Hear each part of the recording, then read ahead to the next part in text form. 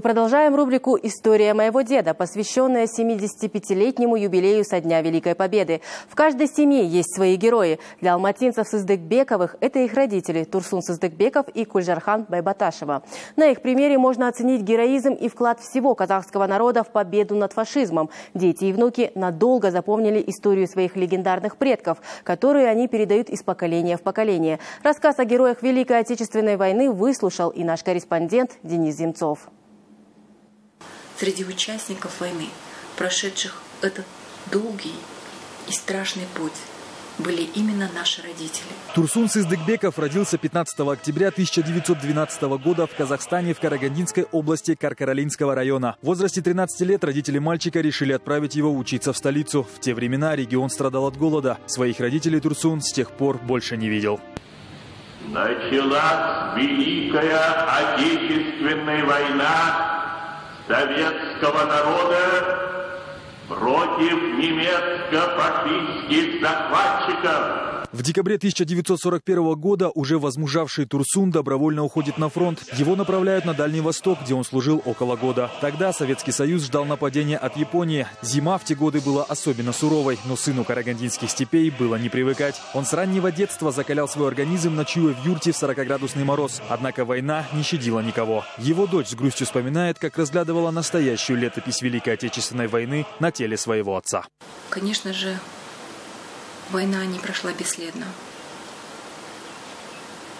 Многочисленные контузии, ранения, ожоги, которые остались навсегда на теле нашего отца, были частью памяти тех событий и той войны. В 1945-м, перед самой победой, Турсун уже был водителем-механиком танка и воевал в оккупированной фашистами Польше. Воспользовавшись короткой передышкой между боями, солдаты зашли в полуразрушенный дом, растопили печь и уже готовились ко сну. Лейтенант Сыздыкбеков заметил подозрительный мешок в углу комнаты, укрытый грязной одеждой. Что-то подсказало бойцу внимательно осмотреть это тряпье. Интуиция не подвела. Под старыми тряпками его ждал сюрприз. И, подойдя ближе, он увидел вооруженного фашиста. У них была очень суровая схватка. Отец обезоружил его и поднял своих солдат. Конечно же, очень трудно представить, что могло бы случиться, если бы не смекалка нашего отца. Победу офицер встретил в Берлине, затем почти год провел в Германии, помогал восстанавливать разрушенную страну, а после вернулся на родину. За тяготы военной жизни судьба подарила Турсуну любовь и свела его с красавицей Кульжархан Байбатшаевой, работавшей в то время следователем в прокуратуре. Судьба девушки тоже была не безоблачной. В 20-летнем возрасте она попала в Ленинград, где и встретила войну. Юная, хрупкая, но сильная духом девушка сумела пережить ужасы блокады. Когда у вас был первый сердечный приступ, на что мама ответила?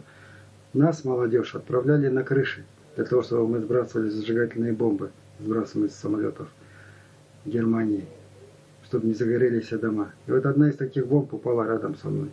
Тогда и случился со мной первый раз такой приступ. Я чуть не упала с крыши, но сбросила такую бомбу. В 1950 году Турсун и Кульжархан поженились. Оба тогда являлись работниками органов прокуратуры Казахской ССР. За заслуги перед Родиной лейтенант Сыздыкбеков был награжден орденом Отечественной войны второй степени и многочисленными медалями. Его супруга также удостоилась целого ряда наград. Их труд и героизм навсегда останутся в истории их семьи и летописи Великой Победы советского народа над фашизмом. Наши родители прошли очень сложный путь, но вместе они прожили счастливую, прекрасную жизнь. Мы очень гордимся нашими родителями и любим их. Денис Земцов, телеканал Алматы.